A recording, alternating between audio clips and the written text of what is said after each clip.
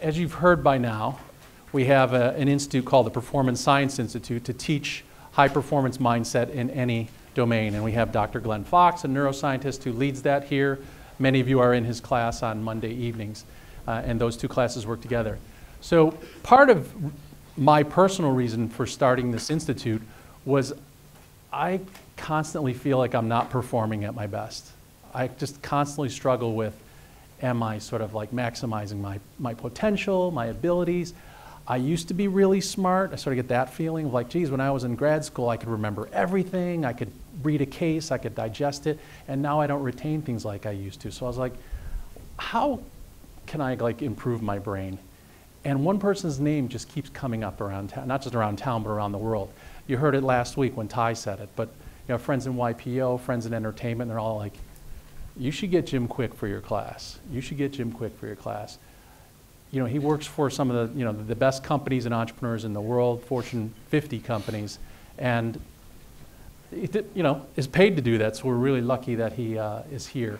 I'm a fan of his, not just his work, but his mission to serve others and help others. And when he heard about our class, he insisted on coming here. So I'm just really excited to welcome, let's give a USC welcome to Jim Kwik.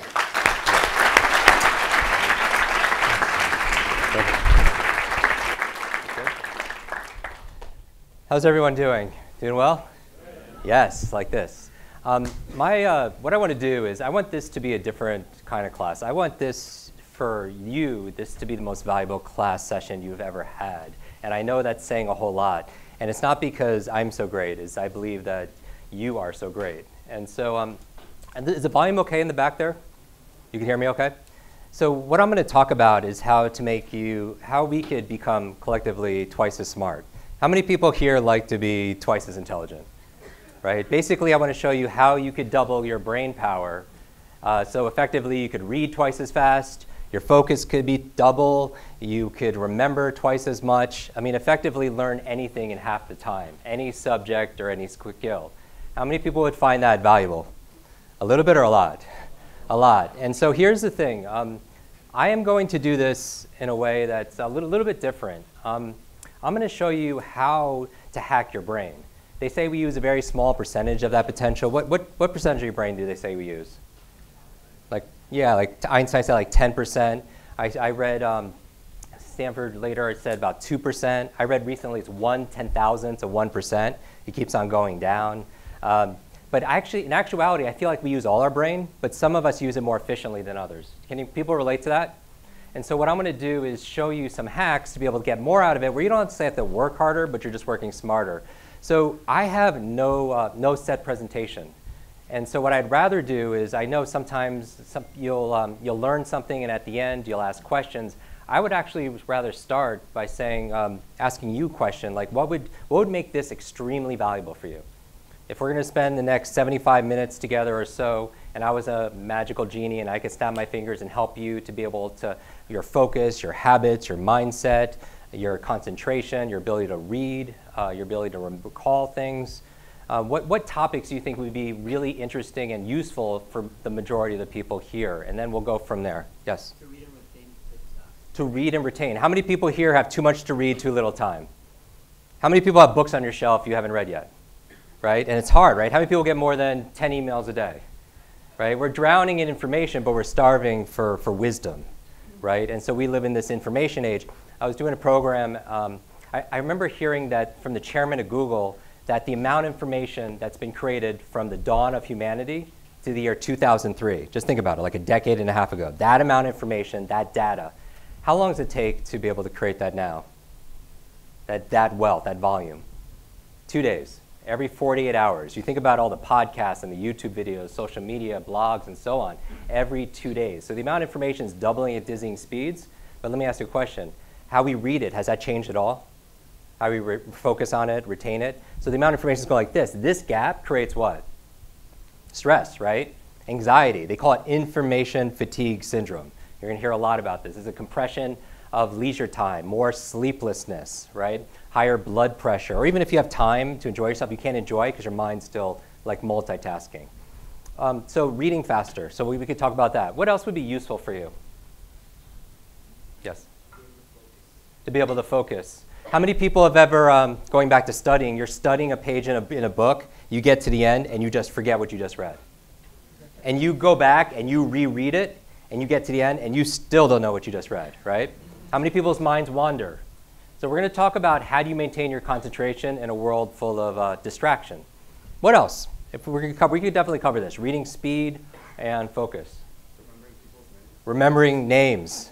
How many people have ever met some, is it important to remember names? Have you ever met somebody, you get their name, and then seconds later after the handshake breaks, the name just falls right to the floor, and you wonder where it goes? Or if it's not a short-term issue, it's a long-term issue.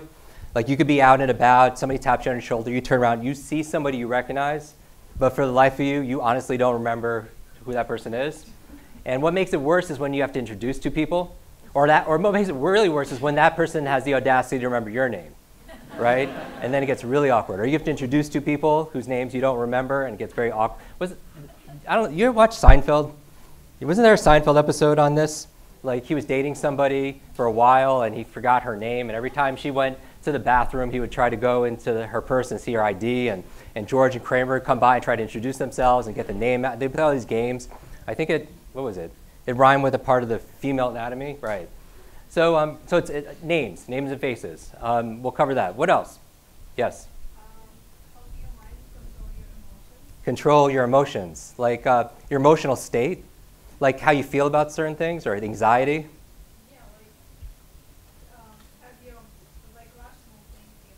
Yeah.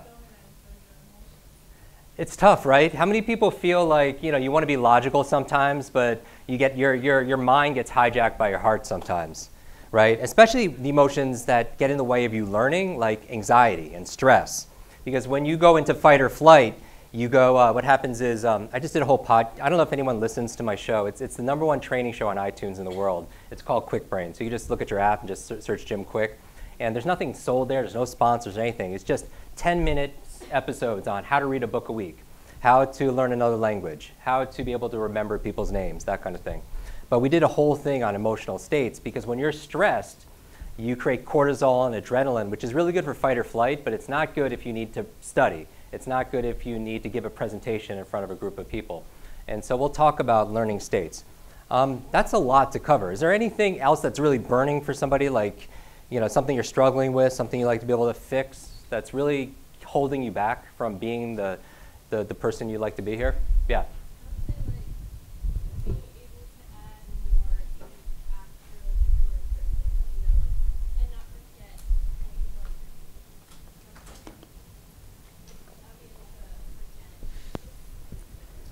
Okay, so how many people can relate to this? It's like you don't study in school because what are you doing the night before? You're what? You're like cramming, right? And then the next morning, you don't study, and then all of a sudden you're studying all night. The next morning at breakfast, nobody can talk to you because you don't want anything to spill out of your brain. And you can't wait to take the test. And when you take the test, what happens afterwards? It's like gone, right? So everybody knows there's a learning curve. But what a lot of people don't realize is there's also a forgetting curve. That within 48 hours, this is what the research is showing, within 48 hours of learning something once, 80% of it is gone within 2 days. Isn't that crazy? And you might be concerned, like, how do you learn new things built on like prior knowledge, right? We could talk about that. All right, so I'm going to go through, so this is great because it's good that I didn't prepare a set presentation. And I'm going to hit all these points for you in the time. How many people will find that this is incredibly valuable if we could really move the needle in those areas for you? Would that make things better? Okay, and the reason I ask is not because I don't know the answer. It's just this active is really important. You'll find that one of the keys to learning faster is participation, meaning being active. Because learning, here's what you want to remember. And I love the format of this class where people are sharing their big takeaways and their ahas in terms of what the big things you take away. I want to make sure that everybody has something that's just, you have it. I call these quickenings. My last name really is Kwik. I didn't change it to do what I do. It's my father's name, my grandfather's name. You could say my life and my destiny was pretty much planned out. I had to be a runner back in school, which is a lot of pressure when it says Kwik right on your shirt. I have to be very careful driving because the worst name to have on your driver's license when you get pulled over for speeding is the name Kwik, because you're not going to talk your way out of that ticket. And I get to do my mission, which is helping people to learn faster. And the reason why I find that we can together collectively boost your intelligence almost 100%, like double your brain power, is not because I'm so great, it's because you're so great. It's just you weren't taught how to do this.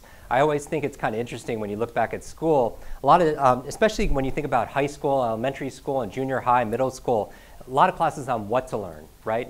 Important classes, math, history, science, Spanish, all classes on what to learn, but how many classes were there on how to learn?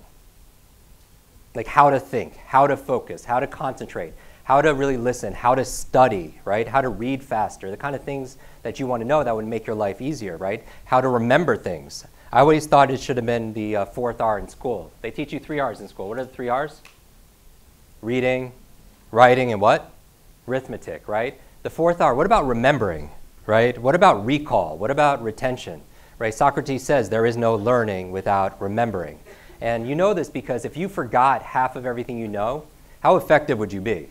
If you forgot half the people, half the words, half of everything that you studied, but what if you could double that amount? So that's what we're going to talk about here. So I'm going to share with you, I'm going to go through this rapid fire. You'll want to take notes as best you can because I want to give you like a whole download basically over the next 60 minutes, get you to the point where you will be able to double your brain power when you leave here today. Now, the key here is this. I'm going to customize it around you be able to learn. How many people have a subject or skill you'd like to learn faster? Can you think of one right now in your mind? Like, I want you to just think about a subject that you're having a challenge in or something you really want to master. It could be marketing, it could be Mandarin, it could be music, it could be martial arts. Think about a subject or skill, because I want to make this extremely, extremely practical. So here's what I want you to remember. Now, when see, the reason why I know you can learn how to do this is because a lot of people don't know, I grew up with learning challenges. Okay, and I don't share this a lot, but at the age of 5, I had a very bad accident, head trauma, brain injury, and I had learning difficulties. I was put in very special classes. Teachers would have to repeat themselves 5, 6, 7 times to me, and I still wouldn't understand. I would pretend I understood, but I didn't really understand. I had very poor focus. I had a very bad memory. It took me an extra 4 years to learn how to read. And it was really hard. You think about school where you're passing around. Remember you used to pass around that book and you had to read out loud?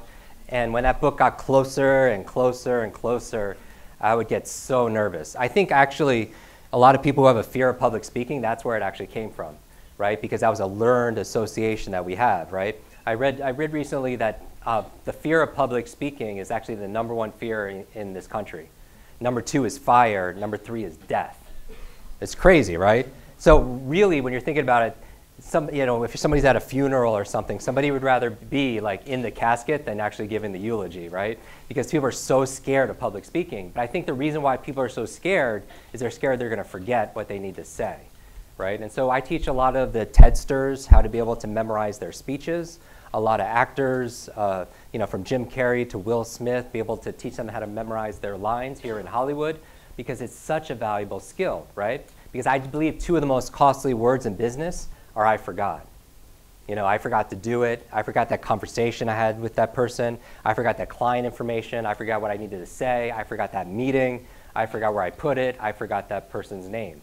Every time you hear yourself say those words, you lose time, you lose opportunity, you lose credibility, right?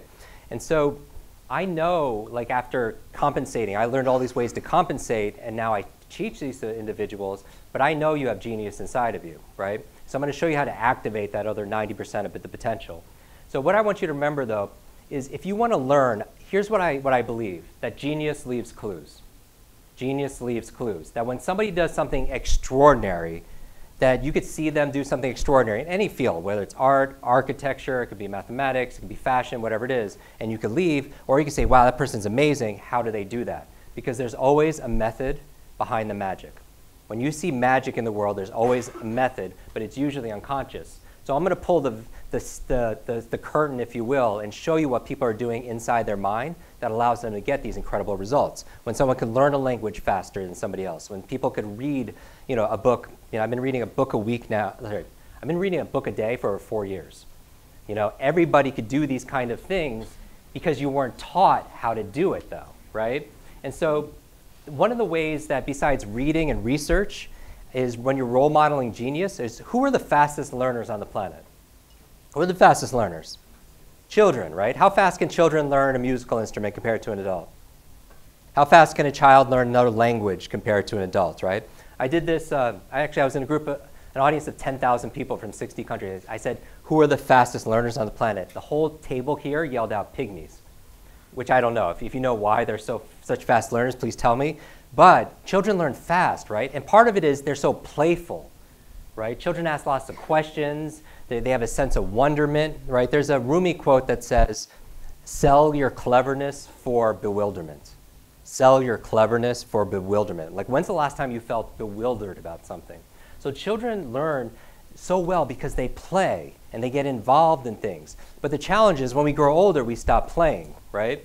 When we grow older, we stop playing. And I don't think that's true. I think it's actually the opposite. I think we grow older because we stop playing, right? That we grow older because we stop playing.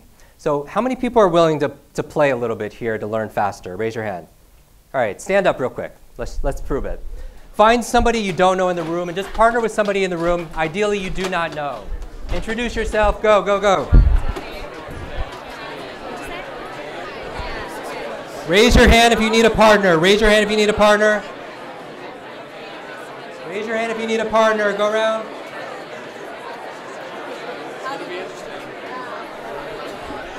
Raise your hand if you need a partner and look for somebody else raising their hand.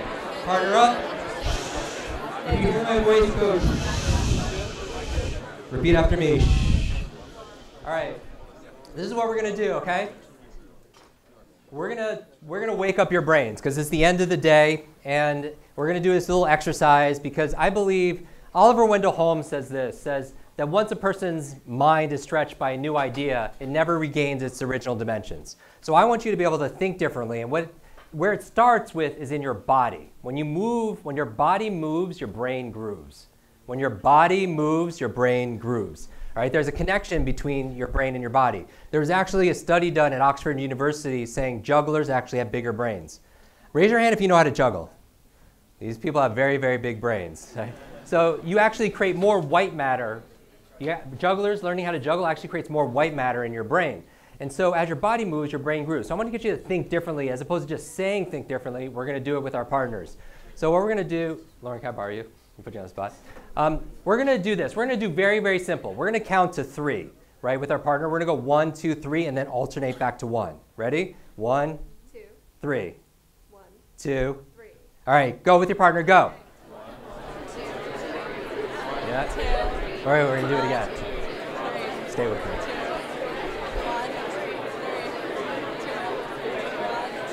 All right, shh. Repeat after me. Very good. Now what we're going to do is this. Now we're going to take levels of difficulty. Now with the number 1, we're going to replace the 1 with a clap. All right, so watch this. Wait, not yet. Don't start yet. Don't start. 3, 2, 3. Go, go, go.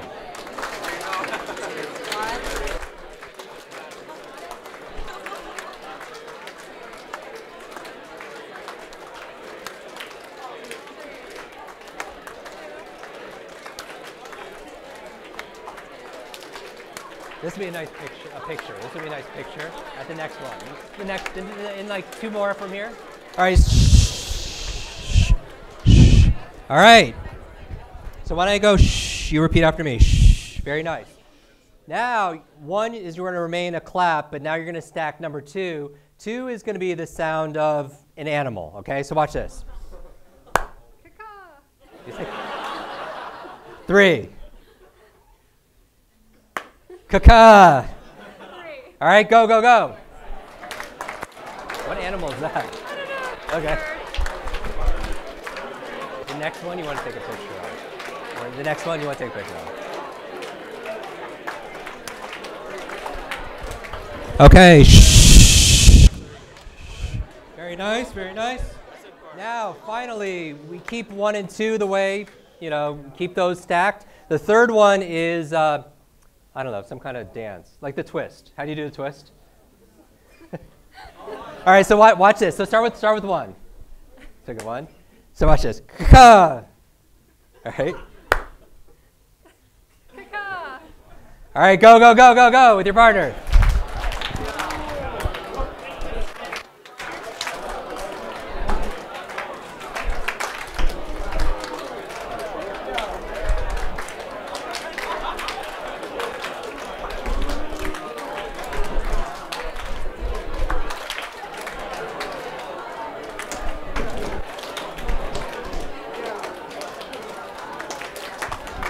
All right. High five your partner, have a seat. High five your partner, have a seat.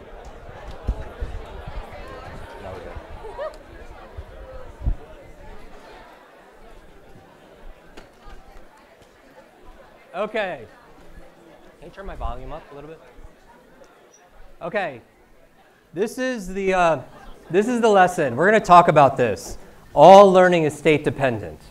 All learning is state dependent. If you walk away with anything out of this session today, remember this. If you want to know the key to a long-term memory, do this. Repeat after me.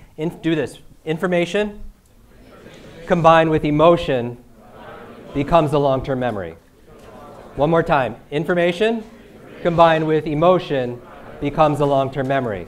And you know this because you are a memory expert. You know, how many of you could hear a song and it could take you back years? Raise your hand.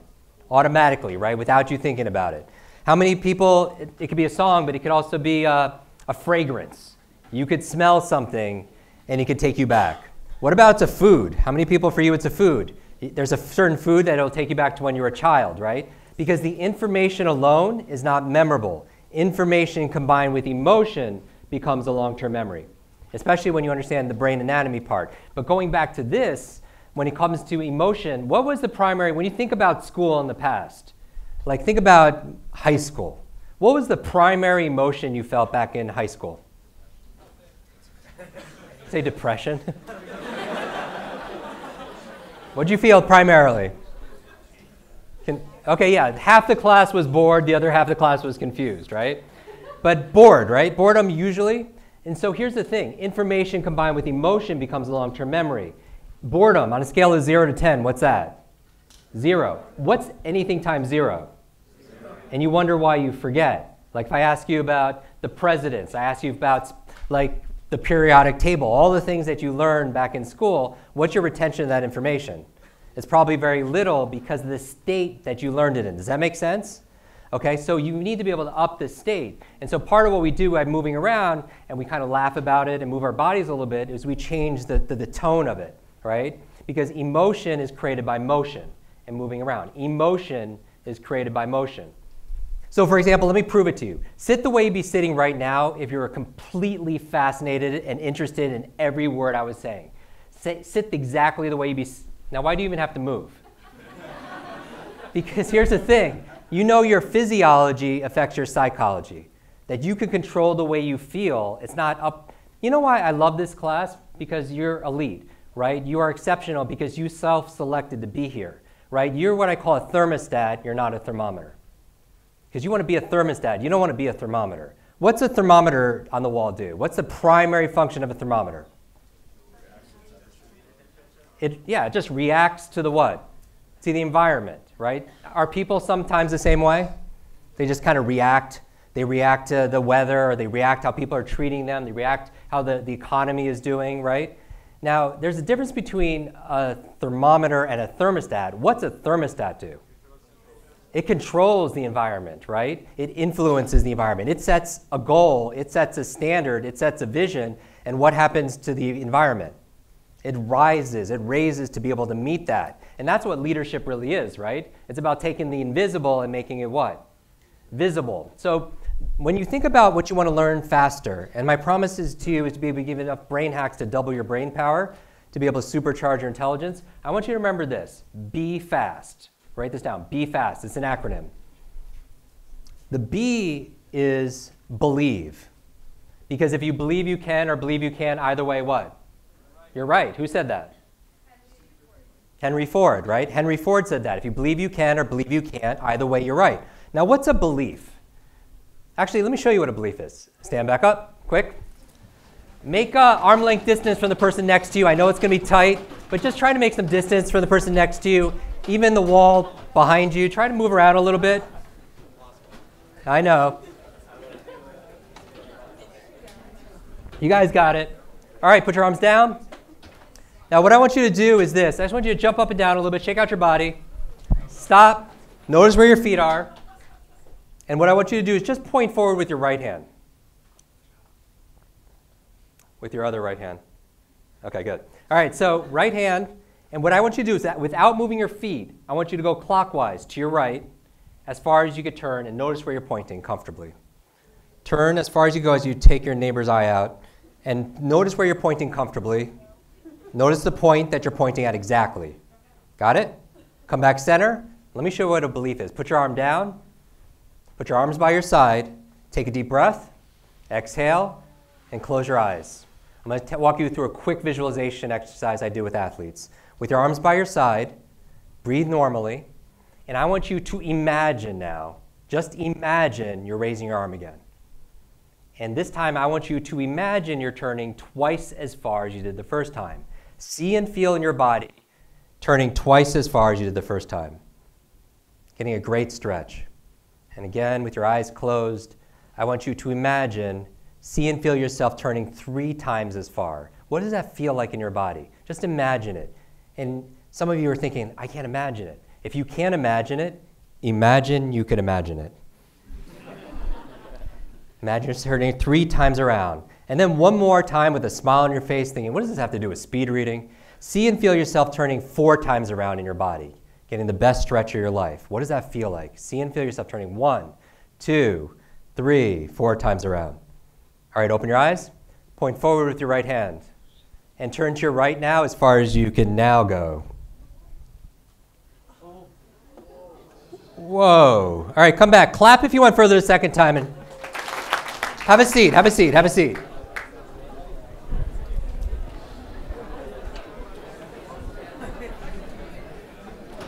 Now, here's my question for you. The magic question, the obvious question for you is this. Were you physically capable of turning that far the first time? Yes, right? Like nobody took a yoga class when my eyes were closed, right? You're able to, where was the limitation if there was one? In your mind. And you're like, well, Jim, I didn't have a belief on how far I could turn.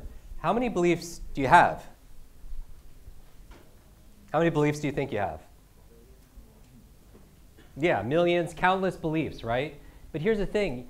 We're not conscious of those beliefs, right? But here's what you want to do and understand, that everything, there's a success formula I subscribe to. I believe it's this. Be, do, have, share. In that sequence, because the syntax is very important here. Be, do, have, share. Now, it's kind of interesting because some people try to reverse engineer this or actually like put something that's later, something former, right? Like somebody could, you've heard this before, right? Where somebody wins the lottery, all of a sudden they're at the have stage and they have millions of dollars. What happens after years? What happens to their financial situation? Right, it's all gone, right? Because they were given or they have millions of dollars, but starting with the B, they were never a millionaire. Does that make sense? Right, so they never had to be able to do those things, so it went back to that thermostat. Does that make sense?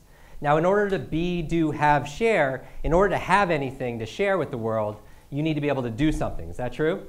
Right, because it's not just the law of attraction, it's the law of action, right? You're taking action on things. And so in order to be able to do something, you need a belief that allows you to do that behavior, okay? So for example, if for somebody, let's say that they have trouble remembering names, and I teach you how to remember names, which I'm going to show you exactly how I remember people's names. If you have a belief, a sense of certainty around this idea that you're not good with names, what's going to happen?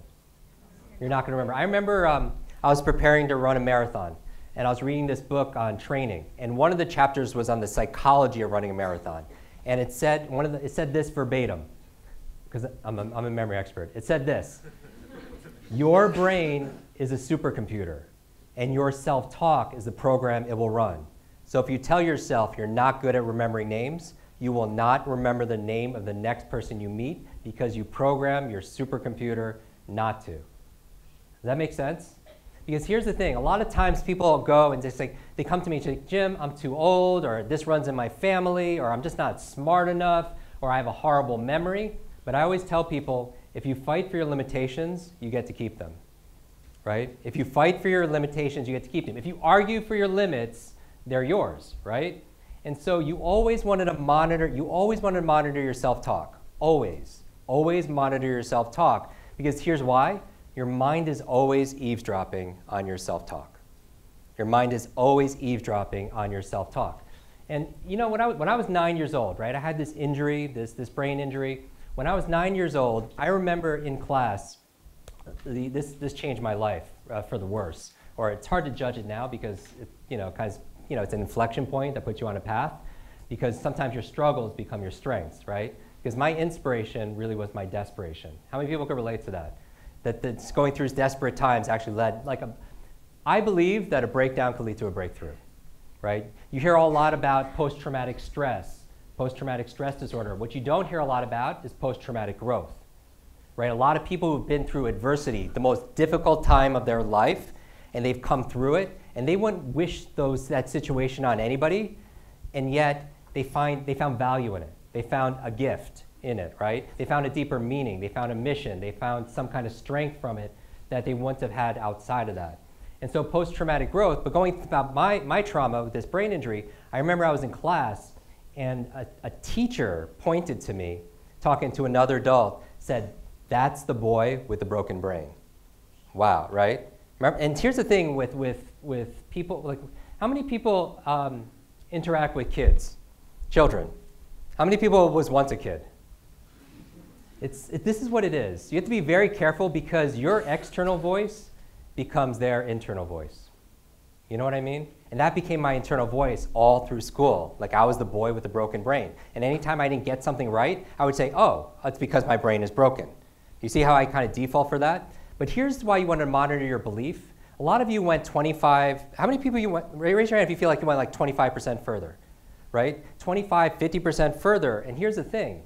You could go 25, 50% further in your health, in your relationships, right? In your grades, right? But it's having that belief that says you can do it. Because here's what you always want to remember. All behavior is belief-driven.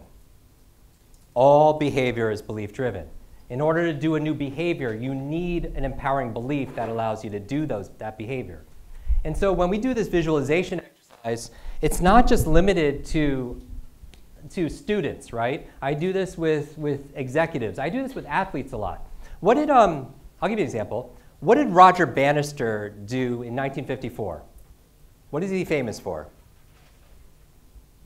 The 4-minute mile, right? Throughout human history, nobody can run a mile in less than 4 minutes, right? And how was he able to do it?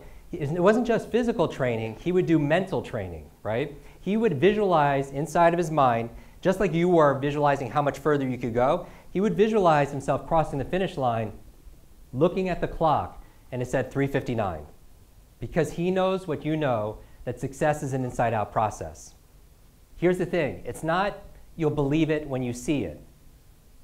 It's you'll see it when you believe it. Does that make sense?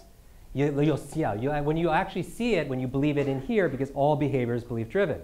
So he was able to do it because he saw 3:59 in his mind, and he was able to do it out here, right? And that's what entrepreneurs do, right? Entrepreneurs solve big problems. They create new value because they have this vision for what they want to create in their mind, and then it becomes external, right? Inside-out process. Be, do, have, share. So you have to be that before you be able to do it, to be able to have it.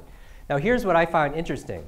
I didn't find it interesting that he broke the 4-minute mile by visualizing. What I found interesting is what happened after that. Throughout human history, nobody can run a mile in less than 4 minutes. One person does it. What happens after that? Yeah, everyone starts running a 4-minute mile. Dozens of people start doing it in the next couple years. Now let me ask you a question. Was there big advancements in shoe technology and nutritional support and training methodology? No. What was the change? A change in belief. Because you know what the belief was back then? The belief was the human heart couldn't sustain a sub-4-minute mile. So it would explode in your chest. Now, if you believe that, would that keep you from running a sub-4-minute mile? Like that would keep me from jogging, right? Nobody would do anything because no one would do anything because all behavior is belief-driven, right? Then all of a sudden one person does it, then everybody starts to do it, right? And that's the power of a belief. Like I'm here because years ago, when I was growing up, when I was about 9 years old, I remember going to a family reunion. A bunch of us went out for dinner, and there was about 25 of us, busy Saturday night at a restaurant. And the waitress came and started taking everyone's order. And when she got to me about halfway through, I noticed something funny. She wasn't writing it down. Have you ever had a waiter or waitress like this? And I'm thinking and I'm 9 years old. I'm naturally very skeptical, right? Because I'm the broken brain. I think nothing's working, and I'm just thinking, all this stuff. But when she came back, she got every single thing perfect. I mean like what we wanted to drink, the salad dressings, the appetizers, how we wanted the meal cooked, like our desserts, every single thing perfect. Now, is that a standout skill or is that a standout skill in business? Yes or yes? Right? Because it's hard to be able to stand out. Make it really easy. Yes or yes? I know it's the end of the day. But it's like, it's a standout skill in business, right? Because people don't care how much you know until they know how much you care. Like just own that, right? Especially when it comes to names, right? How are you going to show somebody you're going to care for their business, their future, their finances, their health, their family, whatever it is you have to offer them if you don't care enough just to remember them, right? And before you sell anything, what do you sell? Yourself, right? And so that's why you want to be able to remember these things. So after I saw that and she came back, she was my Roger Bannister. Does that make sense? She did something I never thought was possible and opened up the possibility like, wow, what else is possible? Somebody could do that. Because here's what you want to remember. Genius leaves clues.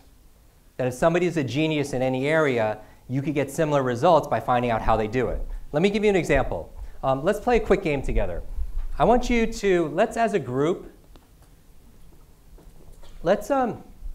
somebody before we started here asked me, before we got started, about numbers. How many, let me ask you a question. To be real, when you were a kid, how many phone numbers did you know? Okay, a lot, right? How many phone numbers do you know right now? Honestly. How many people have a number you call all the time? Literally text or call all the time. And you honestly, if your phone was dead or you didn't have it with you, you honestly do not know what that number is, right? You know what they call that? They call it digital dementia. Digital dementia. This is a new term in healthcare. Basically, it's like our phone's keeping our to-do list, our schedules, it's doing simple math. I was out with a group of people, it was 10 of us, I swear to God. 10 of us, and then when the bill came, 3 people took out their phones to divide the bill by 10. And if you laugh, the people who aren't laughing are thinking, yeah, why wouldn't you do that, right? Because here's the thing, we're outsourcing our brains to our smart devices. And your brain is like a muscle. It's use it or what? Lose it, right? But if I put my arm in a sling for 6 months, would it stay the same? Would it grow stronger, stay the same? What would happen? It would atrophy, it would grow weaker, and that's what's happening to our minds, right? You feel that, right? If I ask you, like nobody wants to memorize 500 phone numbers, but we've lost the ability just to remember one. How many people can relate? If I gave you a 7-digit number or 10-digit number, how many people honestly would have trouble remembering that number, right? Because we've lost that potential. We forget passcodes, we forget all these different things. And so watch this, let's play a game together. Let's try to collectively try to remember a number, right? Let's, instead of like 200 plus numbers, let's collectively just come up with one number. We all write the same number down, right? And just for time's sake, so just raise your hand. Instead of doing single digits, let's do 2-digit numbers. So just raise your hand and say 27. In fact, let's say 27 is the first one. Write down 20. Everyone writes 27. And I'll repeat the number. And let's do the best we can to memorize this list. This will be a nice brain training exercise for all of us. So 27. So everyone writes 27. So raise your hand. Yes? 94. So everyone writes what? 94. We got it. Yes. Back center. 13. 13. Yes, sir. 21. Blackjack. Is this all the volunteers? If we're having trouble coming up with numbers, we have to go in a totally different direction with this class. Yes? 50. 50. Yes? 88. Next one is 88. Yes? 31. Bingo. Yes? 75.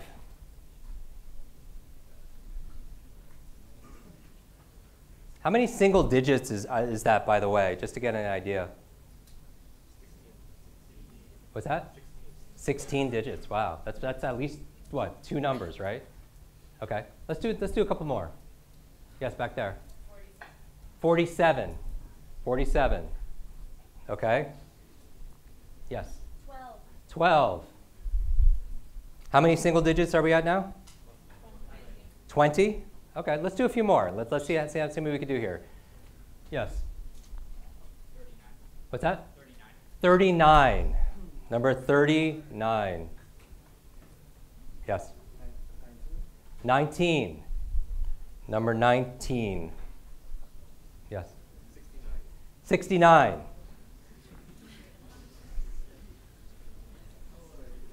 What'd you say? Yes, back there. 23? Number 23. And all the way in the back. 10? Yeah. 10.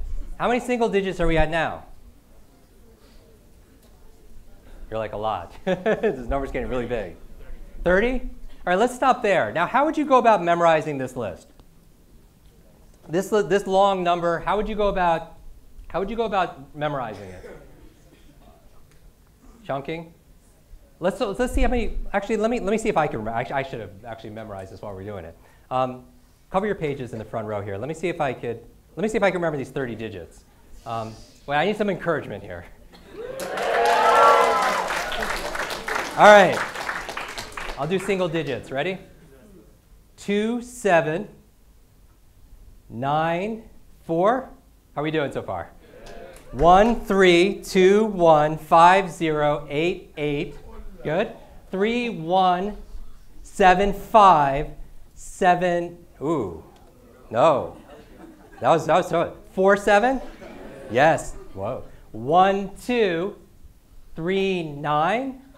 Is that right? 1, 9, 6, 9, 2, 3, 1, 0.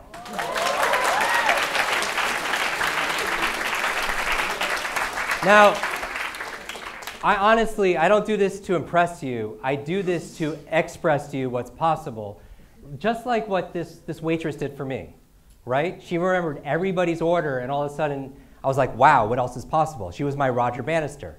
Like, backwards. Well, maybe. Someone said back. Well, what? How many people like to see me do this backwards? I need some energy here. All right, ready? Actually, let me try this. 0, 1, 3, 2, 9, 6, 9, 1, 9, 3, 2, 1. How are we doing? Good. 7, 4, 5, 7, 1, 3, 8, 8, 0, 5, 1, 2, 3, 1. 4, 9, 7, 2.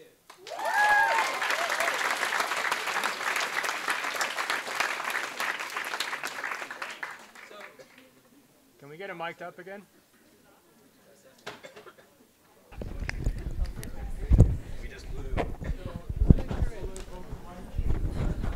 It's never happened before.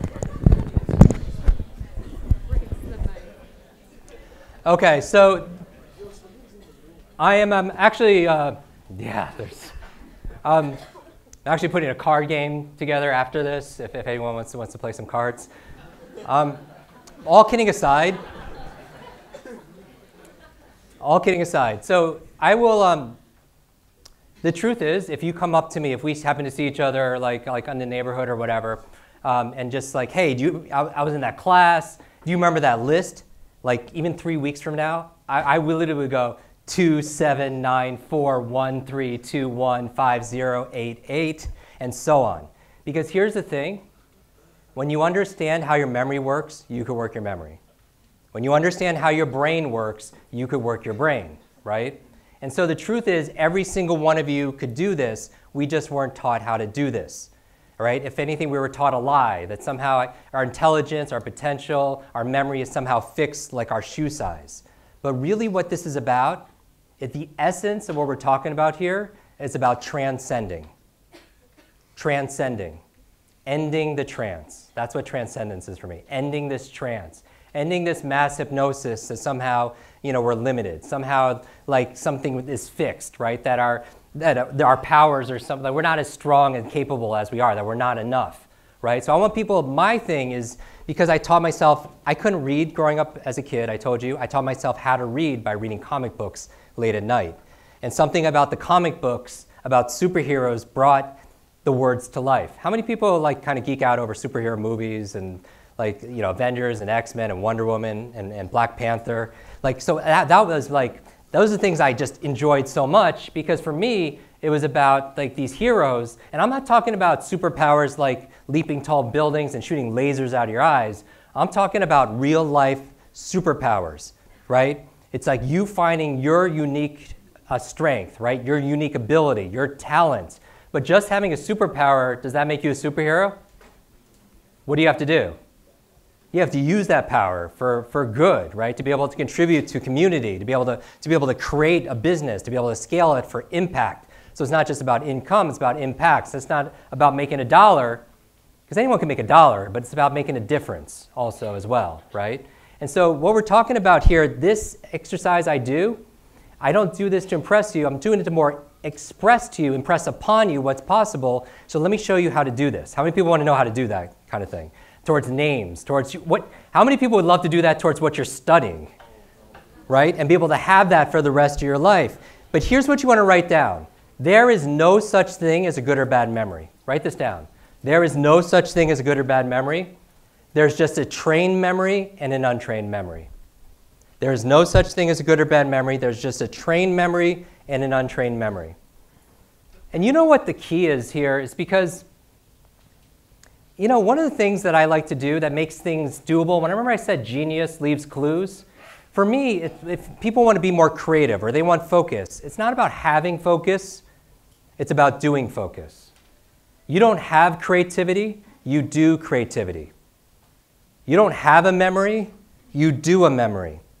And a lot of what I teach is about taking things that you feel like is a noun, like something you have, like focus, and turning it into a verb. Because when you turn it into a verb, what happens? What? Yeah, it gives you something. It's a process, right? It's a recipe. It's something you could do. And so I'm going to show you, I'm going to move kind of the curtain apart. I'm going to show you what people are doing inside their mind, and it makes it look like where they're having focus, right? Or they're having creativity, or having great grades. Exactly how you do it step by step. But the first part is you have to believe, all right? So the B in Be Fast stands for believe. If you believe you can or believe you can't, either way you're right. All behavior is belief-driven. The E in Be Fast stands for exercise. Exercise. And I don't mean physical exercise, although it's across the board. All the research says people who are more physically active, when you are more physically active, you will do better on cognitive tests. You'll have better focus, right? You'll have better concentration. You'll have a better memory. Especially, basically, to make this very simplified, anything good for your heart is going to be good for your head. What's good for your heart is going to be good for your head, right? So more blood flow, more oxygen to your brain. For those of you who feel like, how many people feel like you have mental fatigue, right? Brain fog. One of the best ways of curing that brain fog is just deep diaphragmatic breathing. Remember I said sit, let me test you again. Sit the way you'd be sitting right now if you're totally engaged with what I was saying. And don't get lazy on this. You like sit the way you'd be sitting, right? Because a lot of you, to get more energy, you sit up. Because here's what you do, because you don't like have fatigue, you do fatigue. Does that make sense? You don't have brain fog, you do brain fog. And so part of it is when you're slumped over, you collapse the lower third of your lungs, and the lower 1/3 of your lungs absorbs 2/3 of the oxygen. Is oxygen important for your brain? Yes or yes? Right? And that's why a lot of people get tired. So this is about like peak performance, right? Elite mental performance. And if you want to learn under best conditions, put yourself in the best conditions, right? So the E is exercise. And I don't mean physical exercise, though. I mean practice, right? Because I'm going to teach you skills that you'll have for the rest of your life. The ability to read faster. You know why reading faster is so important? It's because they say upwards of 4 to 5 hours a day is spent every day processing information. Now for here, in an academic setting, I know it's more than that. Yes or yes? Right? You have to spend at least 4 or 5 hours a day studying or reading, right? You know, in the workplace, certainly also. Think about all the emails and business plans and books, magazines, periodicals, blogs, all this reading, right? And here's the thing. If you have to read 4 hours a day, if I could just show you how to double your reading speed, and you could save 2 hours a day, 2 hours a day, what would you do with 2 hours a day? right? 2 hours a day. Let me show you what's 2 hours a day over the course of a year. All right, get out your phones. What's 1 hour a day over the course of the year? Let's be very conservative. 365 hours. Now, that's a pretty big number, so let's break it down. How many 365 hours, how many 40-hour work weeks is that? 9. Over 9 weeks of productivity. 2 months of productivity you get back saving 1 hour a day on something ubiquitous like reading, right? And so the reason why I do so much training at General Electric and Nike and so on is if an employee is spending 4 or 5 hours a day reading, that means half of their salary is being paid just to read. Does that make sense? And that's the biggest line item, right? It's human capital, it's payroll. And so that's why that efficiency is so important, especially for your own life, right? But when I go back to this exercise, I mean practice. Because I'm going to teach you how to create new habits. One of the most popular episodes of our podcast was how to create new habits.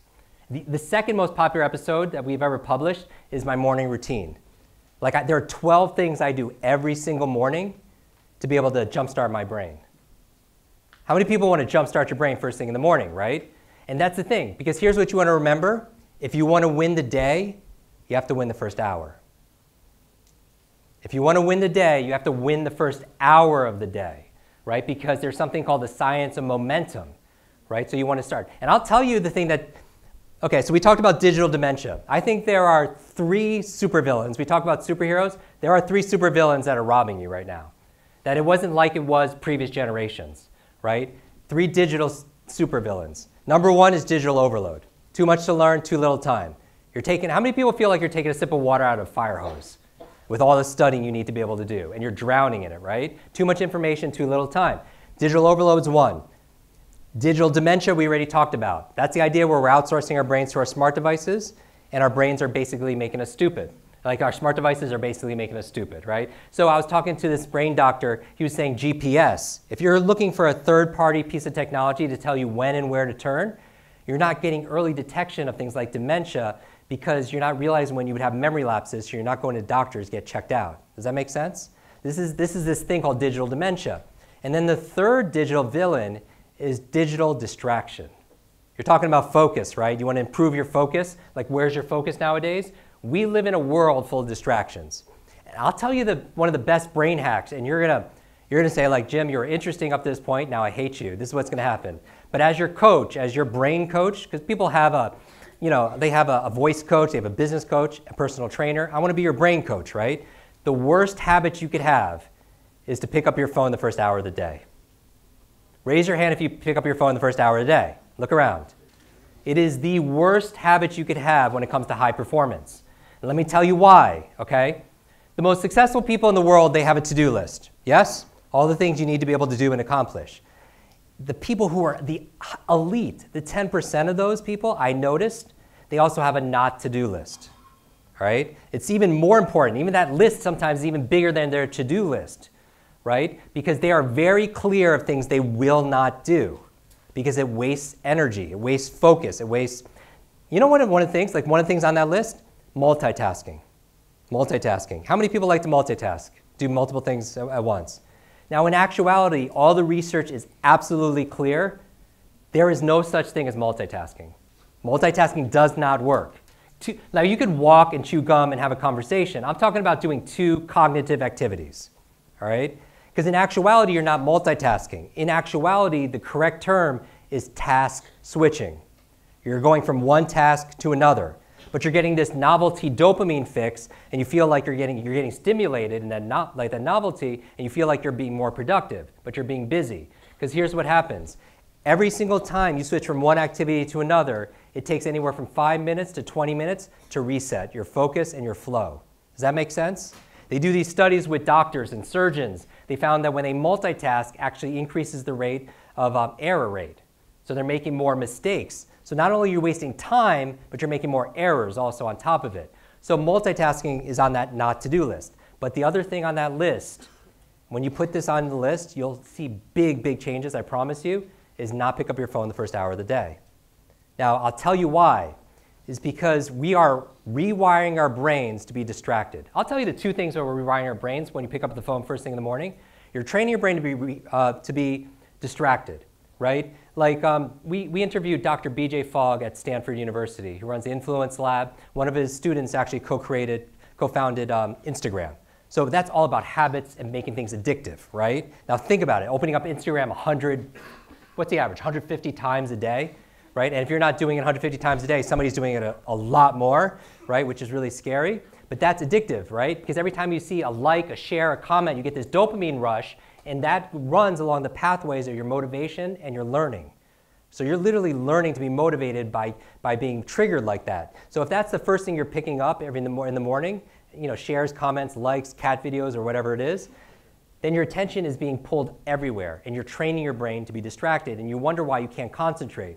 You see this on Facebook all the time, that our attention span is less than a goldfish right now. That's what they're saying. The goldfish is 9 seconds, and our attention human span is about, on average, 8 seconds. After 8 seconds, our attention goes somewhere else. So here's the thing. Whether that's true or not, we get the idea of where things are going. Don't pick up your phone, because it's training you to be distracted. I'll tell you the second thing it's training you to do, it's rewiring your brain for, it's training you to be reactive. All right, not just distracted, it's training you to be reactive. Meaning, how many entrepreneurs or future entrepreneurs are in the room? Raise your hand, founders. Now here's the thing, and I'm just asking, I'm just gonna get a sense of this. When you wanna create a business, right, and you have a vision for where things are going, you can't be reacting to everything in the environment. Because what you're doing is, when you wake up first thing in the morning, you cycle through brainwave states. And I'm not going to go through all of them, but basically, right now everybody here is in beta. That's the awake state. Delta is when you're asleep. In between are two critical states. One is called theta, and one is called alpha. Theta is the state of creativity. So when Einstein was doing all these thought experiments, he would flow in and out of the state right above sleep. Right? He would actually be in his rocking chair at Princeton holding a rock in his hand, and he would do these thought experiments, visualizing himself on a beam of light. And luckily he has the left brain, science and be able to math and formulas to be able to turn it into something. But he did this right brain's creativity, these thought experiments. But why would he hold the rock? Why would he hold the rock? Because if he fell asleep, he would what? He would drop it and wake up, because he didn't want to go to delta. Does that make sense? So he wanted to stay in theta. So theta is the state of creativity. You know what puts you in theta? Showers. When you take a shower, how many people, when you're taking a shower, you come up with all these ideas in your mind, right? You get inspired. You come up with, it's always when you can't write stuff down, right? You come up with all these ideas, and that's when you're brilliant, right? I actually took 6 showers before I got here today just to be on for you guys. So here's the thing, showers put you in a theta state. But that alpha state between theta and beta is the state they call relaxed awareness. Relaxed awareness. This is the state where you just absorb information. It's a hypnotic state that you're in when you meditate. This is the state that you're in of high performance a lot when you get into the zone. For example, have you ever been talking to somebody who's watching television and they're in a trance? They're watching sports or they're watching whatever their favorite show is, and they honestly don't hear you. They're in hypnosis, right? That's an alpha state. TV puts you into alpha state. It's where your conscious mind is set aside and you just absorb information unfiltered, right? So we train people on how to learn languages, how to learn school material by training them to get into an alpha state, right? This relaxed state of awareness where you just start absorbing information, like languages or foreign, like facts and figures and all that kind of information. Now, you are highly suggestible. So if you're in an alpha state when you first wake up in the morning, alpha theta, and you pick up your phone, you're highly suggestible. It's rewiring your brain to be reactive. Meaning, if you look at a text message, a voice message, your emails, and you have all these things, people wanting stuff from you, right? You have to fight all these fires. My friend Brendan says that an inbox is nothing but a convenient organizational system for other people's agenda for your life.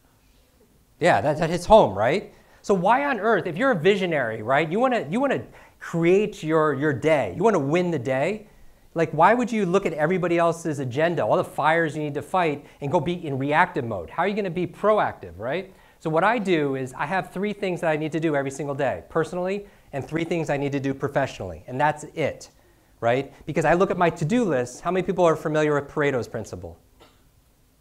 Oh, wow. Okay, so this is the 80-20 rule. So how many people are familiar with 80-20 rule, right? 20% of your efforts yield you 80% of the rewards. Now, this has been proven across the board in health, in marketing, in business. 20% of your customers give you 80% of the income, right? 20% of your customers also get 80% of the headaches, right? So you're always top grading, right? Your employees and so on. So 20%. So you always want to focus on that 20% that gives you the big return, right? And so when I'm looking at my to-do list, I'm looking for the 3 things that are going to move the needle the most, right? The things, the dominoes, if you will, that are towards the beginning, not towards the end. That one of my very favorite books of all time was a mentor of mine, Dr. Stephen Covey. He wrote a book called what? 7 Habits of Highly Effective People. If you have not read it, read this book, all right? 7 Habits of Highly Effective People. These are the habits of some of the most highly effective, productive people in the world. 7 habits. And the 7th habit is sharpen the saw. Sharpen the saw. Remember this. If you have all this wood that you need to cut, and you're given like a saw, but it has a dull blade, when would you want to sharpen that saw? Do you want to spend all this time suffering and struggling and sweating trying to cut wood with a dull blade? When would you sharpen it? In the beginning, right? Right? So they say that the best time to plant a tree is 20 years ago. The second best time to plant a tree is when? Today, right now. And so that's why we teach accelerated learning, because if there's one skill to master in the 21st century, it's your ability to learn faster. I'm not kidding. Meta learning. Learning how to learn is the most valuable skill, in my opinion, because that makes all the other skills and subject after that easier. Does that make sense? That if I was a magical genie and I could say, you know, I grant you one wish. If I granted you one wish, what's the obvious thing to wish for? More wishes, right? That's the hack, right? But if I was your learning genie and I said I could help you learn any subject, any skill, master it, literally, and you get one, what do you pick? Learning how to learn. Because then you could apply it towards any subject, right? Coding, Spanish, anything, right? So that's what you want to do, because the only constant is change. I heard somewhere recently that graduates right now, they're going to have anywhere from 8 to 10 different careers.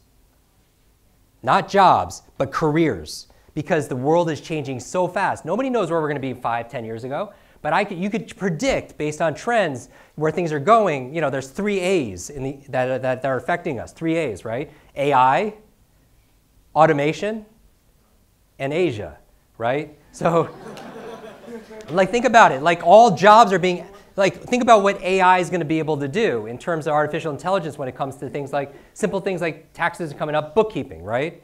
Or automation, things that be automated, right? You done through machines and computers, or outsourced to a third world country, right? So the 3 superpowers that I would focus on for you are these superpowers of learning, right? Superpowers of imagination, of creativity, of strategy. These are things that computers aren't going to be able to catch up in quite a while. So that's what you want to be able to double down on: emotional intelligence, right? On empathy, on bedside manners when it comes to doctors, things that machines can't do. Because really the future belongs to the creatives. Right? Left brain is logical. What's your left brain? Logical, words, sounds. What's your right brain? If your left brain's logical, your right brain's what? Illogical. What? It's imagination, it's creativity, right? It's visualization, it's emotion, right? And that's an oversimplification.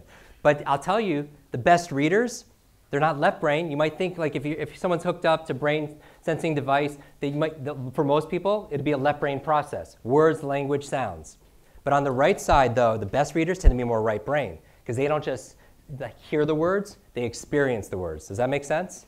All right? But going back, all the way back here, going back to the power of exercise, I mean practice. Because there is no magic pill, but there's a magic process. Don't look for the magic pill, look for the magic process. Right? Turn it into a verb. And what I'm saying here is this: practice makes what? Progress. Practice makes progress, right? There's never a level of perfection, because there's always another level, right? And so what I'm saying here is be fast. The E stands for exercise, which is practice. Now, fast. The F in fast. If you want to learn any subject or skill faster, I want you to forget. And you're like, Jim, you just did this whole thing on memory. Why are you talking about forgetting? Going back to, like, getting rid of old information, right? If your cup is full, it's really hard to learn new information. Does that make sense? So you kind of temporarily forget what you already know about a subject so you can put new information in. Here's what you want to remember. Your mind is like a parachute. It only works when it's what? when it's opened, right? But when I think about this, I think of this beginner's mind. Beginner's mind. That's what I mean about forgetting. Pretend you're a beginner. So that's what you want to forget. Actually, forget 3 things. Forget what you know about a subject so you can learn something faster. The second thing I would say, forget about situational things. We already proven you can't multitask. But what I mean by that is if you're thinking about 4 different things outside this room, that only leaves you 25% of your potential to be here to learn. And you're not going to learn faster if you're only using 25% of your presence and your resources. Does that make sense? And I'm not saying, what I'm saying to do is this, don't fight it. Don't fight it, just write it down. This is tactical. If you're thinking about other things that are going on outside this room, just write it down. Because here's what you want to remember. What you resist persists. What you resist persists. Let me show you a perfect example. Raise your hand up, straight up. Raise your hand straight up. Take your other hand, put it straight up, right? And with your dominant hand, I want you to push your other hand. Push harder. Push harder, harder, harder, harder, harder.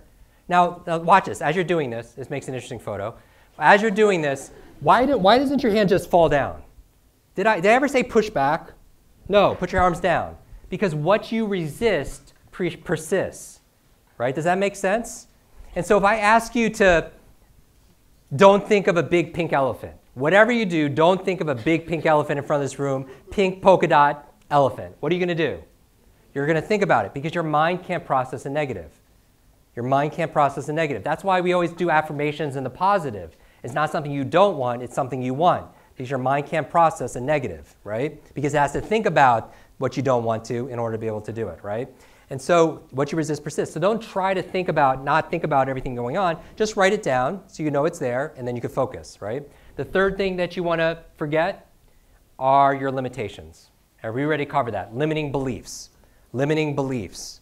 Because if you believe you can and believe you can't, either way you're right. But here's what you want to remember. You know who has a really good memory? Elephants, right? What animal? Elephants. You ever notice the elephant, like the elephant at the circus, and you wonder why it's tied to this rope, to the stake in the ground, and you wonder why it just doesn't like leave? Because it's an elephant, right? It is incredibly strong. It's incredibly huge. We could pull down the whole circus tent, but why doesn't it? Because since that elephant's been born, it's been tied to that same rope with the same stake in the ground. And when it was first born, it would try to get its freedom. It wants its sovereignty, right? It would pull, pull, pull, and it would struggle for days, maybe a week or so. But after a week or so, what happens? It learns something. It learns it's helpless. And in psychology, it's called learned helplessness. Because what happens over time? That elephant gets big and strong, right? And it's physically capable of escaping, but it's not mentally capable. Does that make sense? Because all behavior is belief driven. So don't be an elephant. Like, don't be that elephant, right? So because you're thinking about what does that have to do with reading? What does that have to do with your memory? Think about, like, you believe how smart you are. Do people have a belief on how far they could turn? Do people have a belief how much they're worth financially? Yes or yes? They're going to set that thermostat, and the environment's going to reflect that. So you want to forget about your limitations temporarily. The A in FAST, in B FAST, stands for active. Active. And what I mean by this is this. If you're struggling right now, it's because we've all had this 20th century education. And a 20th century education prepared us for a 20th century world, which at the turn of the century was working in farms and factories.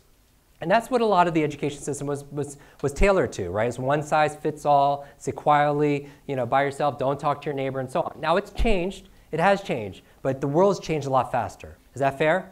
Like I get to do a lot of training for like SpaceX, and I posted a picture recently, with Elon and everyone in the audience there, and I trained some of the most amazing brains. But like, think about Elon, right? In his world, we live in an age of electric cars and spaceships that are going to Mars. But our vehicle of choice that we choose when it comes to learning is like a horse and carriage. Do you feel that? Do you feel like you're falling behind more and more and more, that you can't keep up? Like, how do you get ahead in this world when you feel like you're falling behind?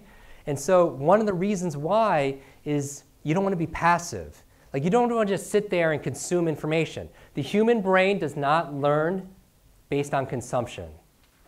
Your brain learns through creation. The human brain does not learn based on consumption. It learns through creation and co-creation. And so you want to be active. So for example, how can you be more active when you're learning? Just shout it out. How can you be more active in your learning process? Participate, like how? Take notes, right? By the way, a really fun way of taking notes. They did a study and they wanted to find out the best and worst ways of taking notes. And by the way, what do you think the worst way of taking notes was? Oh yeah, okay, good. Yeah, actually I did a whole thing on note-taking, digital versus handwritten, and 100% people do better on handwritten tests. Now by the way, about handwritten notes on the test. Out of curiosity, would you guess one reason why?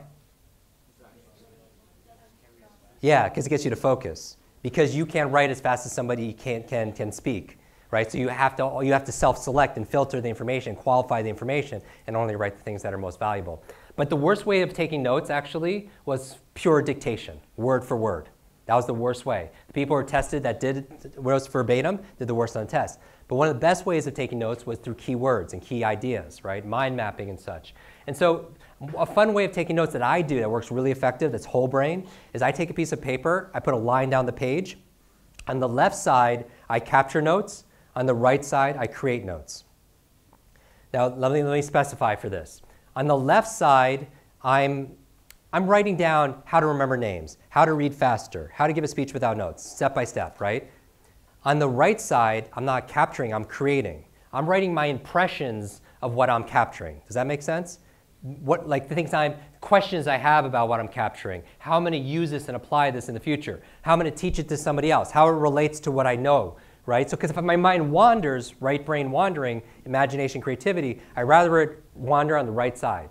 Another way of saying instead of capture, create, on the left side, I'm note-taking. On the right side, I'm note-making. You see the difference? Okay, so active, right? You ask questions and so on. So you be more active in the process. Here's what you want to remember, and you can write this down. Learning is not a spectator sport. Learning, like life, is not a spectator sport. How many people believe what you put in is what you get out of something?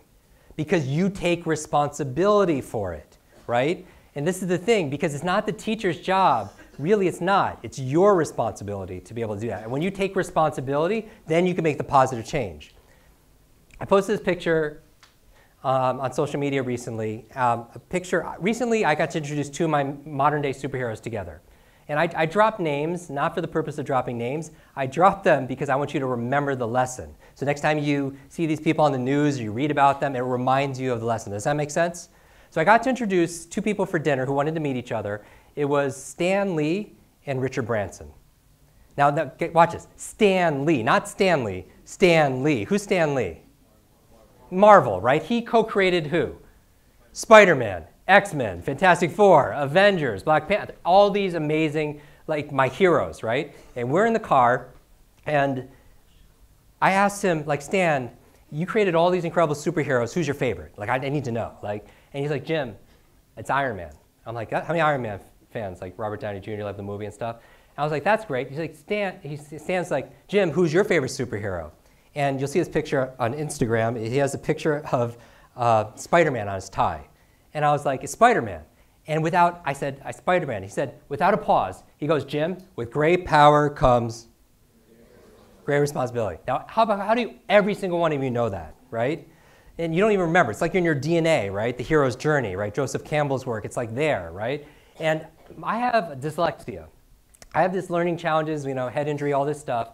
And I remember, like, I reverse everything automatically, and that's one of my challenges. And so I was like, Stan, you're right. With great power comes great responsibility. And I said the opposite is also true. With great responsibility comes great power. Yeah, that's worth writing down. With great responsibility comes great power. Now, when we take responsibility for something, we have great power to make things better. Does that make sense? But here's the thing, and this is what I noticed with entrepreneurs. Entrepreneurs have values, certain values, that we all have values, right? But a high value on that hierarchy is freedom. How many people here love their freedom? How many people here want to do what you want, when you want, with who you want, for as long as you want, wherever you want? How many people like that, right? And that's what you want to do with your business. And you have this idea and this myth that like it's like being an entrepreneur is just like this incredible thing where you just have ultimate freedom and it's just like no responsibilities and everything. Now in actuality though, a lot of them actually move away from responsibility and discipline, right? They don't want to have to do something because that's the opposite of freedom. That's a jail. But here's what I noticed. If you can't get yourself to do the things you need to do, whatever that is, then that's a prison. Because in actuality, discipline equals freedom, right? That when you're disciplined, it gives you the freedom and the responsibility to be able to do the things. Because if you don't take responsibility for something, the ability to respond, responsibility, then you can't do anything. Then you're a thermometer again, right? As opposed to owning you being a thermostat and you could affect things out positively, right? And so my thing here is when I'm talking about active, is to be active because it's not the expert in front of the room, right? It's you. You take the responsibility and then you get the benefit. And when you responsibility, that takes me to the S and B fast. The S and B fast is state. State. And I'm saying this because it came up in terms of how people feel about something.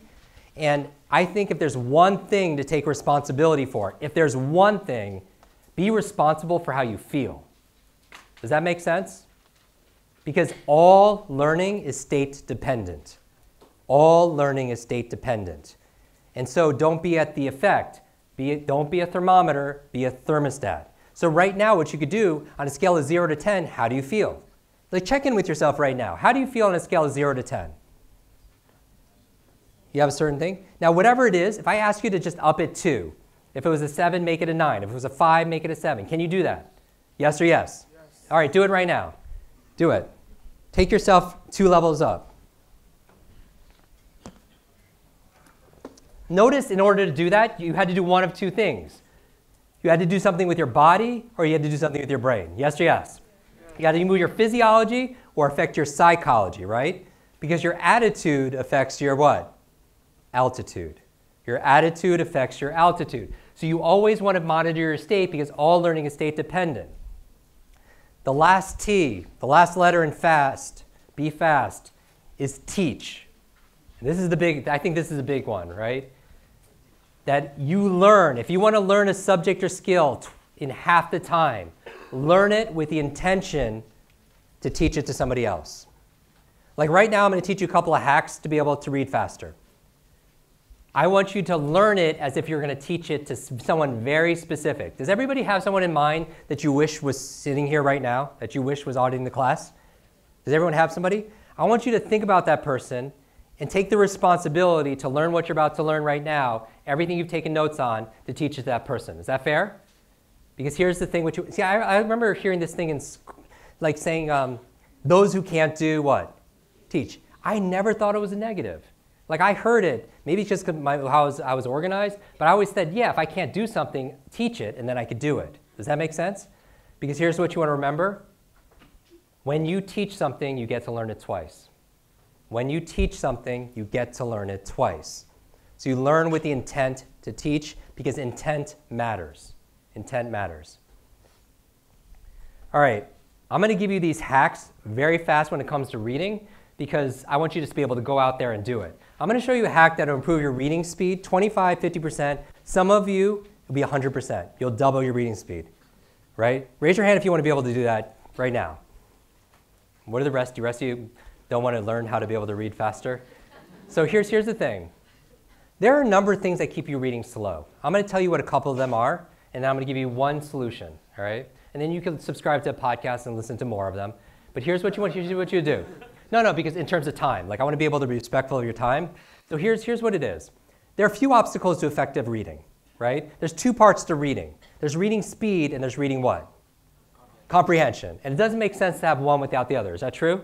Now, traditional speed reading will teach you to skim, scan, skip words, get the gist of what you read. Now, my clients run countries and companies and they're doctors. They're like you don't want your doctor to get the gist of what she's reading. I promise you that, right? And so there are some things that keep you from reading better, right? There's 2 speeds. There's 2 things, speed and comprehension. So one of them, obstacle to effective reading, is lack of education, right? Let me ask you a simple question. Are you born with the ability to read? No. Nobody was born and started like reading magazines in the waiting room, right? You're taught. But let me ask you a question. When's the last time you were taught how to read? When's the last time you took a class called reading? Not a college lit class, a class called reading. How old were you? 7 years old, 6, 7 years old? Let me ask you a question. Has the difficulty and the demand increased a little bit since you were 7? A little bit or a lot? Is it fair to say you're still reading it the same way you learned it? Yes, that's the problem, all right? So the second obstacle of effective reading, and I'll bring this up because you brought it up, is lack of focus. Lack of focus is a big one, right? How many people you can't concentrate on what you need to read? Big problem because you're wired for distraction. Here's a lie or myth that's being spread around, a rumor, if you will. And I think this is a rumor being spread around by really slow readers. It's this. If I ask you to read faster, what do you think will happen to your comprehension? You think it'll go down, right? Now, in actuality, it'll go up. Now, see, we publish an online speed reading course, memory course, academic success program, like how to study, right? Focus program. And so we have students in over 180 countries. So we have a lot of data. And we found that the fastest readers actually have the best comprehension. Do you know why? Because they have the best focus. Watch this. Like, your brain is this incredible supercomputer. It is magnificent, right? But when you read, you feed this supercomputer one word at a time. Metaphorically, you're starving your mind. And here's the thing. If you don't give your brain the stimulus it needs, it'll seek entertainment elsewhere in the form of distraction. Does that make sense? You're reading so slow that you're not stimulating your brain enough, so it's seeking entertainment elsewhere in the form of mind wandering, right? Watch this. If you're driving, going 15, 20 miles an hour, are you really focused, honestly, on the act of driving? No, right? What are you doing? Everything else, right? Like, I saw somebody the other day putting makeup on and shaving and reading a newspaper. Like, you could be thinking about the you could be thinking about 8 different things, having conversation, trying to text. You could be doing 5 things when you're going slow, right? But let's say you're racing cars and you're doing straightaways, 200 miles an hour, right? Do you have more or less focus? A little bit or a lot? Are you thinking about like what you're doing Saturday and trying to text and no, what are you doing? What's your focus? On exactly what's in front of you, right? Same thing with reading. People who read faster tend to have better comprehension because they're not distracted, because they're fulfilling their need, their entertainment, if you will, right? Because when I started to speak slow, what did your mind naturally start to do? Wander. You start thinking of other things. You start getting easily distracted.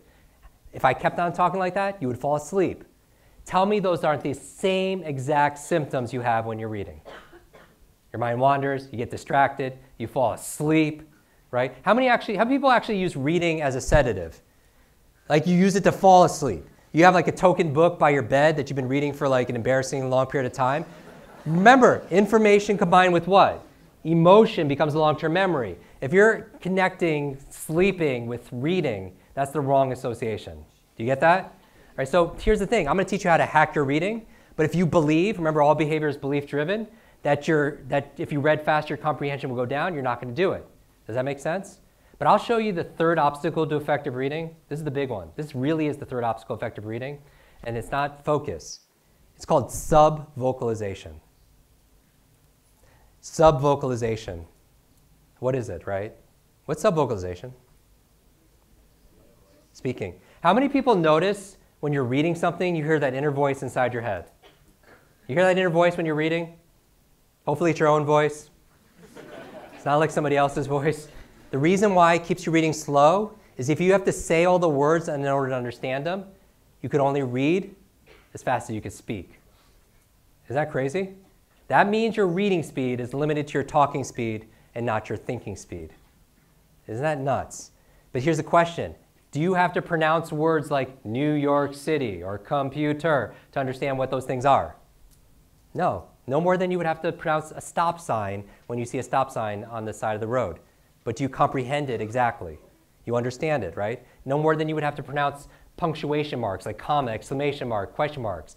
You don't have to pronounce those things. So why are you pronouncing and, there, because, this, that? You don't have to say it in order to understand it. And the best readers, they don't do that. Let me give you one hack to be able to overcome some of these obstacles. One of them is using a visual pacer when you read. A visual pacer is a pen, a highlighter, a mouse on a computer, your finger while you read. Here's what you want to remember. If you want greater speed, use your finger while you read. If you time yourself to read 60 seconds, count the number of lines you read in a book, time yourself to read using your finger, just underlining, not skipping anything, just underlining the words, 60 seconds, count the number of lines the second time, that second number will be a lift of 25, 50%, some of you 100%. Now let me tell you why, because as adults you want to know why certain things are the way that they are. Number one, children do it. All children use their finger while they read until they're taught not to. Secondly, you do it. You're like, Jim, I don't use my finger when I read. When I ask you to count the number of lines when you read, what will 100% of you do?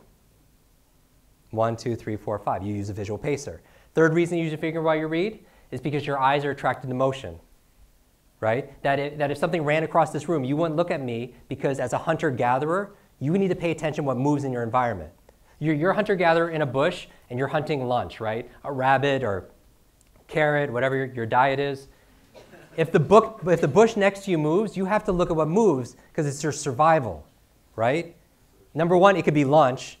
Number two, you could be lunch, right? You have to look at what moves, right? So when your finger's going through the page, your attention's being pulled through the information as opposed to your attention being pulled apart.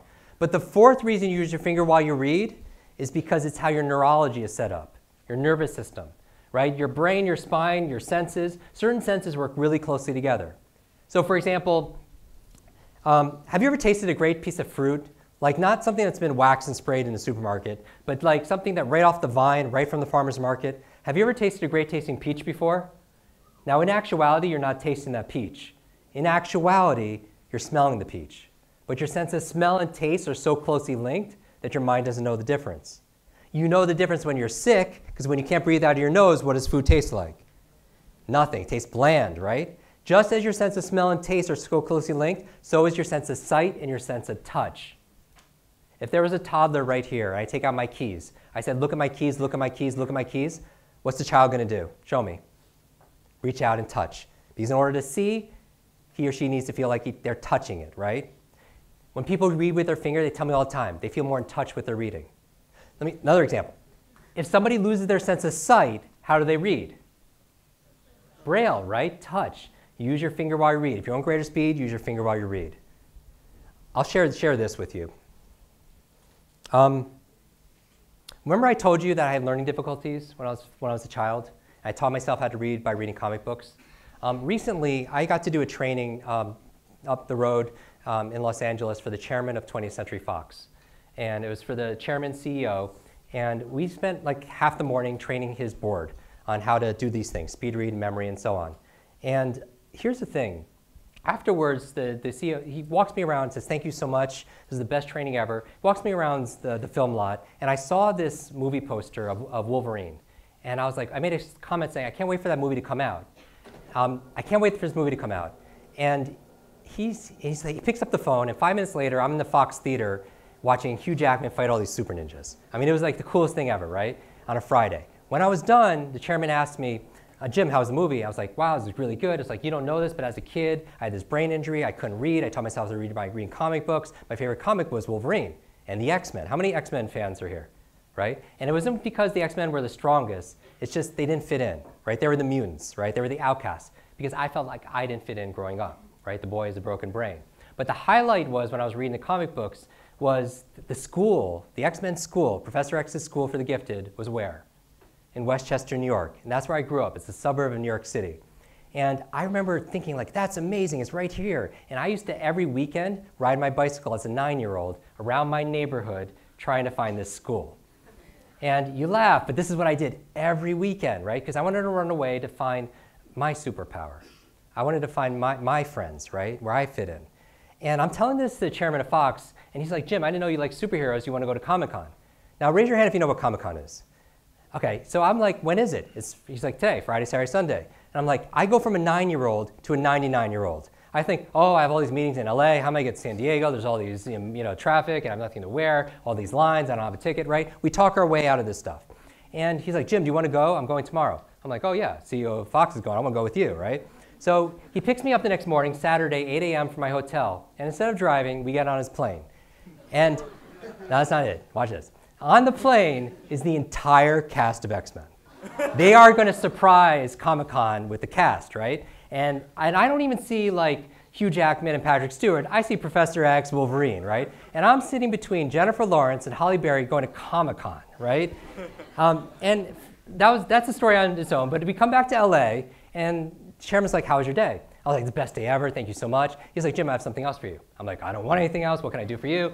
He was like, Jim, they really loved you, how would you like to go on set? I was like, what do you mean? He's like, we have another 30 days of filming the new X-Men movie in Montreal. How would you like to go? I'm like, oh, I totally want to do that, but what can I do for you? He's like, just do what you did for us. Share your superpowers. Teach them how to speed read scripts, be present, focus on set, memorize their lines faster, retain it and everything. I'm like, I could totally do that. And the next morning, Sunday, we're on the X-Jet. They call it the X-Jet. We're flying from LA to Montreal. And I'm brain training my superheroes, right?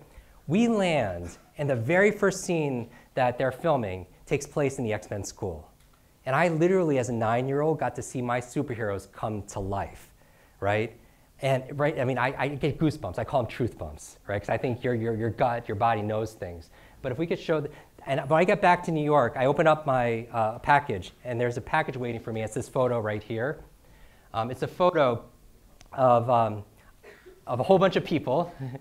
when it goes on, I open it up, and it's me and the entire cast of X-Men. Like literally the entire cast of X-Men. And even better than this photo was the note that came with it. It makes me like kind of tear up even thinking about it. It said this, it was from the chairman. It said, Jim, thank you so much for sharing your superpowers with all of us. I know you've been looking for your superhero school since you were a child. Here's your class photo. And it just blew my mind, right? I mean, just talking from a leadership standpoint in terms of what's really possible. This cover photo is actually my Facebook and my Twitter photo, so you can actually pull it up on your phone at Jim Kwik. But it's like literally, but what I realized at this time, the reason I'm here with you is that when I started teaching this in college, one of my very first students, she read 30 books in 30 days. Can you imagine that? Could you imagine being able to read 30 books in 30 days, be able to retain it and understand it all? I wanted to find out not how she did it, I wanted to know why, right? Why'd she do it? Motivation, right? Going back to motivation. And I found out that it was because her mother was dying of terminal cancer and was given 60 days to live, 2 months to live. And the books she was reading were books to save her mom's life, right? And I wished her luck, say prayers. 6 months later, I get a call from this young lady. And she's crying and crying and crying. And I find out they're tears of joy, that her mother not only survived, but is really getting better. Doctors don't know how, they don't know why. They called it a miracle. But her mother attributed 100% to the great advice she got from her daughter, who learned it from all these books. And that's where I realized in that moment that if knowledge is power, learning is your superpower. If knowledge is power, learning is your superpower. I get quoted on this more than anything on social media. I compare your life to an egg. That if an egg is broken by an outside force, life ends, right? If an egg is broken by an outside force, life ends. If it's broken by an inside force, life begins, right? All great things began on the inside. And you have greatness inside of you, and you have genius inside of you. And now is the time to let it out. Thank you very much.